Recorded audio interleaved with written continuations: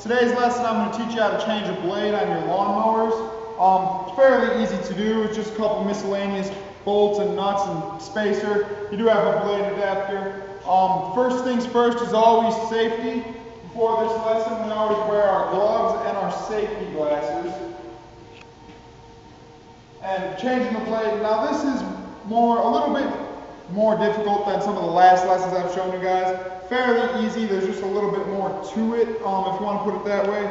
First things first, always whenever you're doing anything with the blade, make sure you remove the spark plug boot. You don't want the machine to accidentally turn on and then have your fingers hurt or cut by the blades. So we're going to make sure that's free and clear. The machine will not start now. Now, for this, obviously, we're going to get it on its side. We want to make sure that the carburetor is facing up when we meet it on its side. This way here, you can avoid the gas and oil mixing, as well as gas leaking out of the unit. So, usually, your carburetor is going to be right behind your air filter box there. On some of your models, it may be a little bit different. This one here, we're going to flip it up on this side. So we'll start by doing that here. Get the bag out of the way. Get it up on the side here. This is kind of your undercarriage, if you want to put it that way, of your lawnmower. This piece here is your blade adapter. Obviously this will be your blade. And then you have a couple washers and a bolt holding it all together here. So we're going to start by popping that off. Again, making sure our spark plug cap is off. Standard on this model is a 9/16 bolt running into the crankshaft. So we're going to go ahead and crack that free. Start by breaking that loose a little bit. Once you kind of start getting it going, you can get it off your fingers here.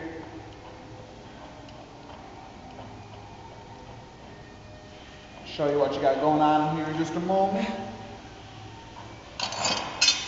Alright, so this is how your blade attaches here. Now when you're doing this, you're going to want to be very careful that you take everything off the same way, or put everything on the same way it came off. So for this instance, we're going to make sure the numbers when we put the blade on are facing downwards, and we get this all in the proper order. As you see, we got the blade adapter, and then you got your nut and bolt. So go like that here.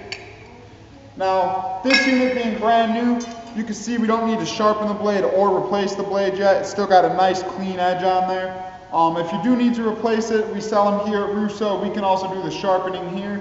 So feel free to come on in and ask us any questions you need.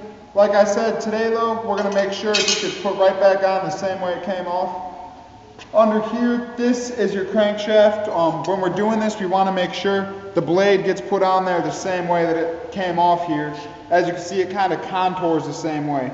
So we'll start by popping that back in here. Finger tight so we don't cross thread anything. And we'll kind of give it a twist until it locks in there. You'll feel it, there you go. You'll feel it get a little bit tighter when it locks in there. Get that on there nice and tight. Very important that you get the blade on here straight. If the nut's a little bit loose or if you get anything wrong here, what can happen is your blade will actually start kind of spinning around in the carriage here off axis, over time wearing out the crankshaft, and it could blow your motor. So we're going to make sure and spin this around, make sure that's clear of any debris or obstacles in the way, and give that one more good crank, make sure it's tight. There we go. It's very important you wear gloves. You don't want to cut yourself while you're doing this. Blades, especially after they're sharpened, are very sharp, and that would not be good to have each one of your fingers cut right down the middle. So that there is how to change a lawnmower blade.